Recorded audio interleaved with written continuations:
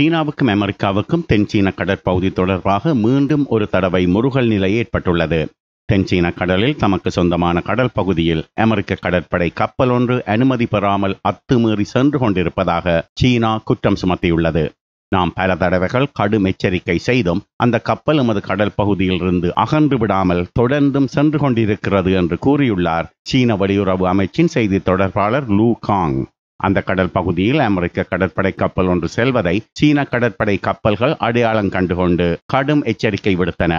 அந்த எச்சரிக்கைகளை அமெரிக்க கப்பல் அலட்சியம் செய்துவிட்டு போய்கொண்டு இருக்கிறது என்றும் கூறியுள்ளார் அவர். சீன வெளியுறவு அமைச்சின் செய்தி தொடர்பாளர் கூ கேங் கூறியது போல, அங்கு செல்லும் அமெரிக்க கப்பலை சீன கடற்படை கப்பல்கள் ஒன்றும் அடையாளம் கண்டுகொள்ள வேண்டிய அவசியமில்லை. ஏனென்றால் அமெரிக்க கடற்படை தமது கப்பலை அந்த கடல் பகுதிக்குள் கொண்டு செல்லப் போவதாக அறிக்கை விட்ட பின்னரே அங்கு தமது கப்பலை அனுப்பினார்கள்.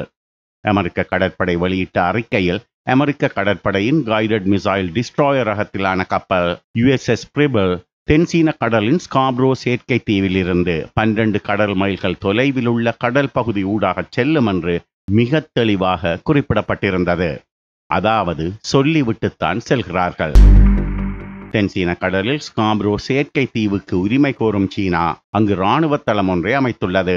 அந்த செயற்கை தீவின் உரிமையாளர் சீனாதான் என்றால், தீவிலிருந்து 12 கடல் மைல் தொலைவில் உள்ள கடல் பகுதி சீனாவின் கடல் பகுதிதான். அதில் பயணிக்க வேண்டுமென்றால் சீனாவிடம் அனுமதி பெற வேண்டும் என்பதும் உண்மைதான். ஆனால் ஸ்கார்பரோ செயற்கை தீவு சீனாவுக்கு சொந்தமானதல்ல, சீனா அதை ஆக்கிரமித்திருக்கிறது என்கிறது அமெரிக்கா. அது யாருக்கும் உரிமையற்ற சிறிய தீவு. சீனா அதை ஆக்கிரமித்து தீவை செயற்கையாக பெரிதுபடுத்தி அதில் இராணுவ தளத்தை அமைத்திருக்கிறது. யாருக்கும் சொந்தமற்ற தீவுக்கு அருகே உள்ள கடல் பகுதியில் எந்த நாட்டு கப்பலும் செல்ல முடியும். அதற்கு யாரிடமும் அனுமதி கோர வேண்டியது அவசியமில்லை என்கிறது அமெரிக்கா. சீனாவுக்கும் அமெரிக்காவுக்கும் இடையே ஏற்கனவே பல விஷயங்களில் இப்போது முறுகல் நிலை ஏற்பட்டுள்ளது. இரு நாடுகளுக்கும் இடையிலான வர்த்தக ஒப்பந்த பேச்சுவார்த்தைகள் கிட்டத்தட்ட முறிந்தே விட்டன. இரு நாடுகளும் மற்ற நாட்டு இறக்குமதிக்கு வரி விதிப்பை அதிகரித்து விட்டன.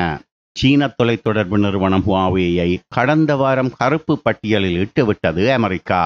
அதைத் தொடர்ந்து அந்த நிறுவனத்தை உலக அளவில் முடக்கும் முயற்சிகளில் வெளிப்படையாகவே இறங்கியுள்ளது அமெரிக்கா. இப்படியான நேரத்தில் தான் தென்சீன கடலில் சீனா உரிமை கோரும் கடல் பகுதியில் மீண்டும் ஒருமுறை அமெரிக்க கப்பல் ஒன்று சென்று கொண்டிருக்கிறது. சீனா வழமை போல அமெரிக்க கப்பலுக்கு கடும் எச்சரிக்கை விடுப்பதுடன் நிறுத்திக் கொள்ள வேண்டியதுதான் போலிருக்கிறது.